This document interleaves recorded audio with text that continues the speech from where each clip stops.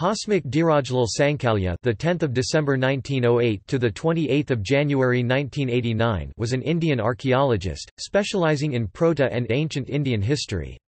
He is considered to have pioneered archaeological excavation techniques in India, with several significant discoveries from the prehistoric period to his credit. He was awarded Ranjitram Suvarna Chandrak in 1966.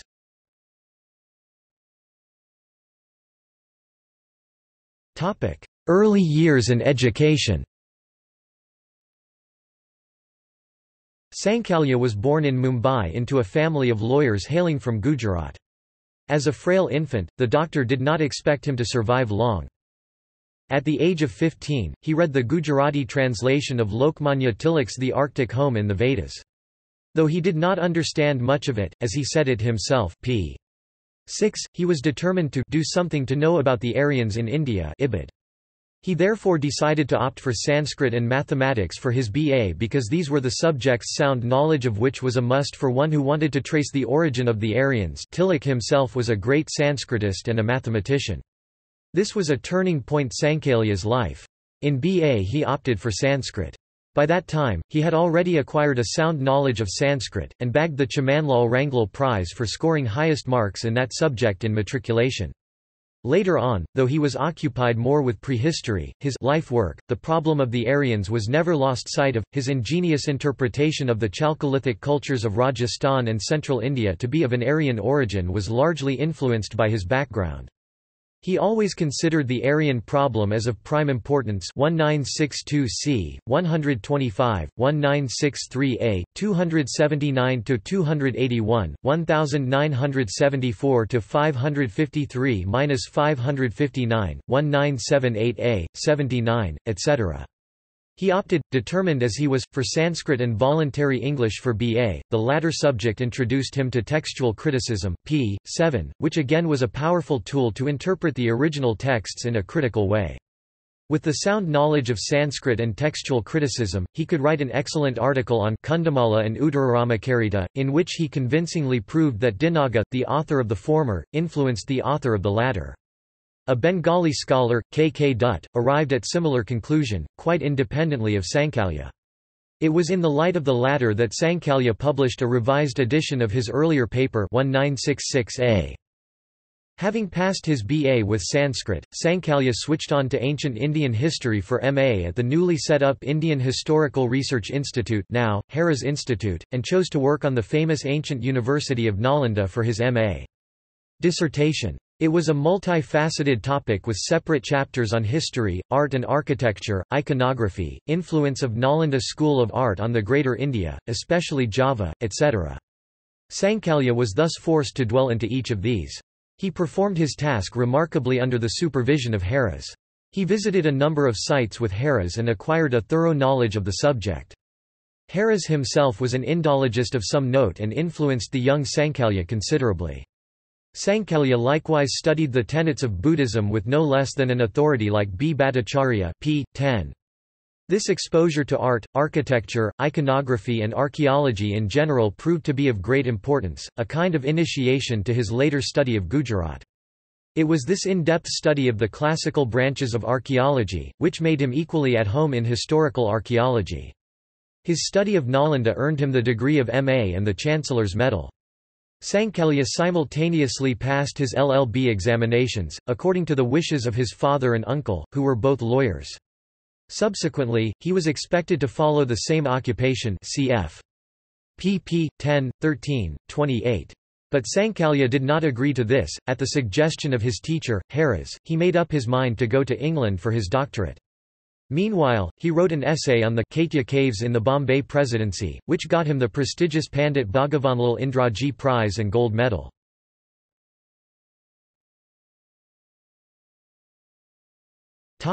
In London. Despite family opposition, Sankalia left for England, and after some initial mishaps and troubles, he enrolled himself at the University of London for his PhD. He earned his degree based on his work on the archaeology of Gujarat. He learnt archaeology, history, geography, etc. under giants like Bernard Ashmole, Roman classical archaeology, Sidney Smith, Sumerian language, K. de B. Codrington, museology, F. J. Richards, Indian archaeology, and lastly, R. E. M. Wheeler, field archaeology, p. 18. From Richards, Sankalia learnt the lessons of geography, geology, anthropology, ethnography and toponymy.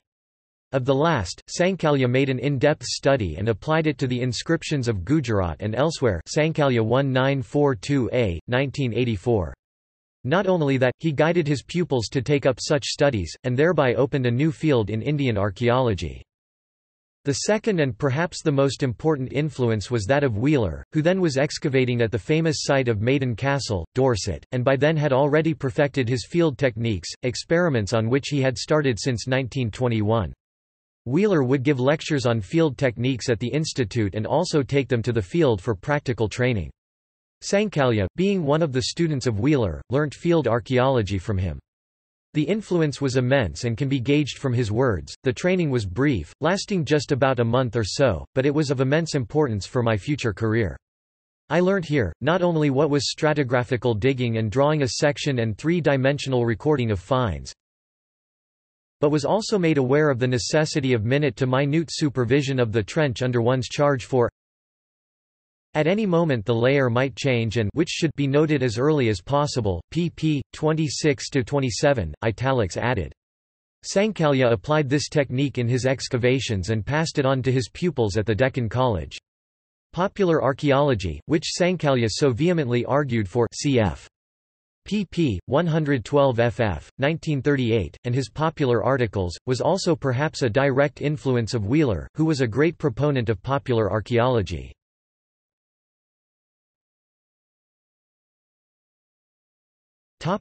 Deccan College. After coming back to India, Sankalia joined, in 1939, Deccan College as professor in Proto and Ancient Indian History. From Deccan College, Sankalia started systematic surveys of the monuments in and around Pune with his pupils. Sankalia's explorations resulted in his papers on the megaliths of Bhavsari and on the Temple of Pur of the Yadava period. At the instance of the then Director General of the Archaeological Survey of India, K. N. Dixit, Sankalia undertook explorations in Gujarat to prove or reject the hypothesis put forward by Bruce Foote of a hiatus between the Lower Paleolithic and Neolithic phases. This experience turned him into a prehistorian, and since then he never looked back. He also engaged other expeditions in Gujarat subsequently. In the second expedition, he found the first ever discovered human skeleton of the Stone Age man. The Mesolithic site of Langnaj, the first Stone Age site to have been excavated scientifically, was excavated stratigraphically. Professor Zuner, an acclaimed authority on environmental archaeology, was invited at the instance of Wheeler, to interpret the paleoclimate of Gujarat. Sankalia was profoundly influenced by this scholar, from whom he learnt the lessons of geochronology, geology, stratigraphy of geological deposits and the mechanics of pluvial and interpluvial. Sankalia fully utilized this knowledge while interpreting other prehistoric sites, which he or his staff explored or excavated.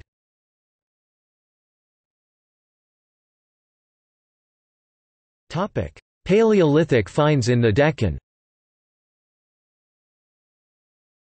The historical site of Kolhapur was excavated in 1945–46 with M. G. Dixit, Sankalia and Dixit 1952. However, before this excavation, his detailed surveys on the banks of Godavari and its tributaries revealed a flake tool industry. These findings were also observed in a stratigraphical deposit at Gangapur near Nasik. Here, an assemblage consisting of flakes, cleavers and hand axes was discovered. This well-developed Paleolithic industry, as later researches proved it beyond doubt, was the Middle Paleolithic. His explorations in the Pravara Valley at Nevasa yielded Paleolithic industries with animal fossils.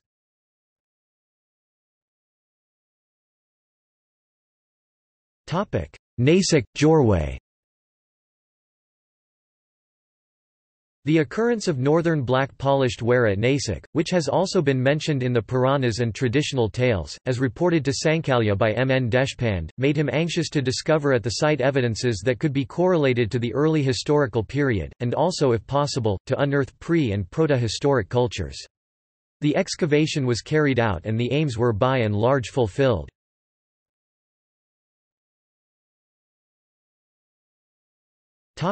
Maheshwar, Navdatoli.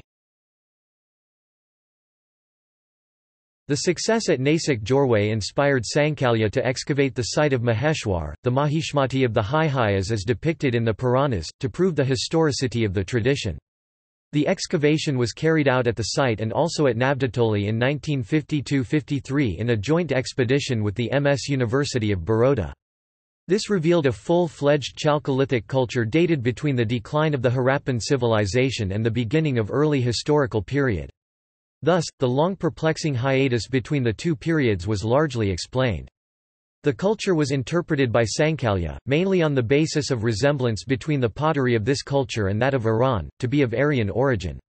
The horizontal excavation at Navdatoli was carried out in 1957–59 to reveal the settlement pattern and to reconstruct the socio-economic life of the Chalcolithic people.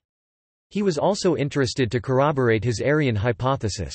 The excavation did not however yield any evidence to corroborate his hypothesis.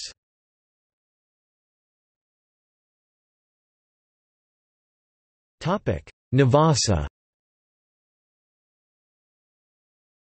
The excavation at Nevasa was motivated to prove or otherwise the legend of its association with the famous saint Nyaneshvara. Here he discovered human occupation right from the lower Paleolithic phase to the Muslim Maratha period.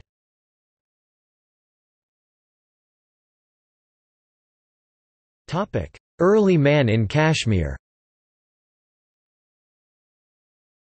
Sankalia went to Kashmir to check the geological deposits. The glacial deposits were already investigated by Dattara, Patterson, and Wadia before Sankalia and they failed to discover any vestiges of early man. When Sankalia was busy in examining the deposits his eyes fell upon a worked flake with a prominent bulb of percussion. The existence of early man in Kashmir was thus established. He also discovered a hand axe in the same deposits, the latter belonged to the First Ice Age or little later. The discovery was later published in the Current Anthropology.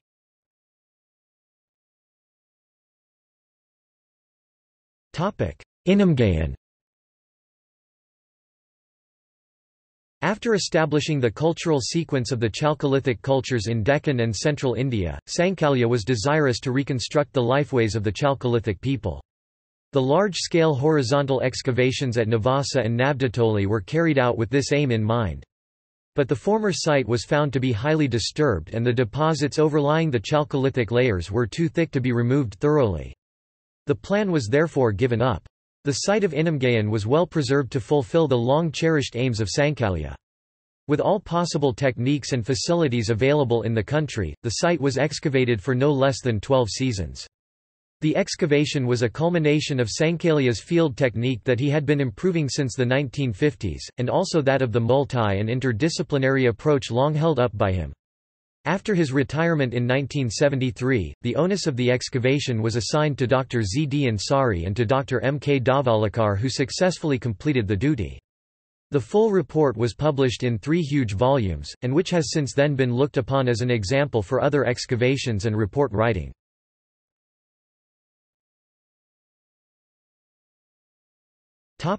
Early man in Sachchidananda. Sankalia after the retirement opted to reside on the campus. He was appointed professor emeritus in the department. Retirement or old age could not stop him from his researches on early man. He in his own residence discovered what he believed were Paleolithic implements. He also brought out his famous studies on the Ramayana, new archaeology, and prehistoric art during these years. He died at the age of 80 on 28 January 1989.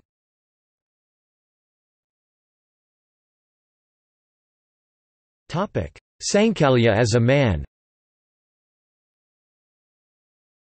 Sankalia was also enthusiastic about several extra academic activities. He invariably captained one of the cricket teams on college day. He was equally interested in kite flying. Ravindra Sankalia, his nephew, narrates one incident in which his uncle cut down as many as 40 kites without losing theirs. In his leisure time, Sankalia was an ardent gardener. His students bore him love and respect both, with many of them receiving unstinted affection and help. He was thus a scholar, a guru, an acharya, in both the etymological and semantic sense, a lovable and respected human being and an enlightened citizen of India.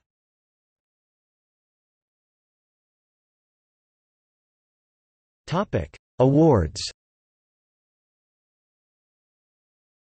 He was awarded Narmad Suvarna Chandrak in 1976 for his book Akhand Bharatma Sanskrutino Ushakal. Bibliography Kundamala and Uttararamakarita. St. Xavier's College Magazine, 22–6376, 1930 University of Nalanda. Calcutta, B. G. Paul & Co., 2nd Revised Edition, New Delhi, 1973, 1934 Megalithic monuments near Pune. Bulletin of Deccan College Research Institute, 1–178–184, 1940a Monuments of the Yadava period in the Pune district. Bulletin of Deccan College Research Institute, 2 3–4, 217–225, 1940b Studies in the Prehistory of Deccan Maharashtra, a survey of the Godavari and the Kadva, near Nifad. Bulletin of Deccan College Research Institute, 4 3, 1–16, 1943 Studies in the Prehistory of the Deccan Maharashtra, a further survey of the Godavari March 1944. Bulletin of Deccan College Research Institute, 6–131–137, 1945 Studies in Historical and Cultural Geography and Ethnography of Gujarat. Pune, Deccan College, 1949 Archaeology and Indian Universities, Presidential Address at the Archaeology Section of the All India Oriental Conference, 16th Session, Lucknow. Pune, Deccan College, 1952a The Godavari Paleolithic Industry. Pune, Deccan College, 1952b Report on the excavation at Nasik and Jorwe, 1950–51. Pune, Deccan College, with S. B. Deo, 1955 Animal Fossils and Paleolithic Industries from the Pravara Basin at Nevasa, District Ahmednagar. Ancient India, 1232–52, 1956 Excavation at Maheshwar and Navdatoli, 1952–53. Pune and Baroda, Deccan College and MS University, with B. Subbarao and S. B. Deo, 1958 From History to Prehistory at Nevasa 1954–56. Pune, Deccan College, with S. B. Deo, Z. D. Ansari and Sophie Earhart, 1960 Indian Archaeology Today. Bombay, Asia Publishing House, 1962 Kundamala and Uttararamakarita. Journal of Oriental Institute, 15 3–4, 322–334, 1966 Excavations at Ahar Tambavati. Pune, Deccan College, with S. B. Deo and Z. D. Ansari, 1969 Mesolithic and Pre-Mesolithic Industries from the Excavations at Sangankalu 1965. Pune, Deccan College, 1969 Chalcolithic Navdatoli. Pune and Baroda, Deccan College and MS University, with S. B. Deo and Z. D. Ansari, 1971 Early Man in Ice Age Kashmir. Current Anthropology, 2 4, 558–562, 1971 Ramayana, Myth or Reality. New Delhi, People's Publishing House, 1973 Prehistory and Protohistory of India and Pakistan. Pune, Deccan College, 1974 Prehistoric Art in India. New Delhi, Vikas Publishing House, 1978b The Ramayana in Historical Perspective, Macmillan India, 1982, ISBN 0333903900. A primary Paleolithic site The Deccan College Campus, Pune, India. The Explorer's Journal, 63 1, 8–9, 1985a Follow-up on a Paleolithic site in India. The Explorer's Journal, 63 3, 136–137, 1985b The Stone Age Man in and around Pune, or the Habitation of Early Man in Sachchidananda. Bulletin of Deccan College Research Institute, 46–115–135. 1987.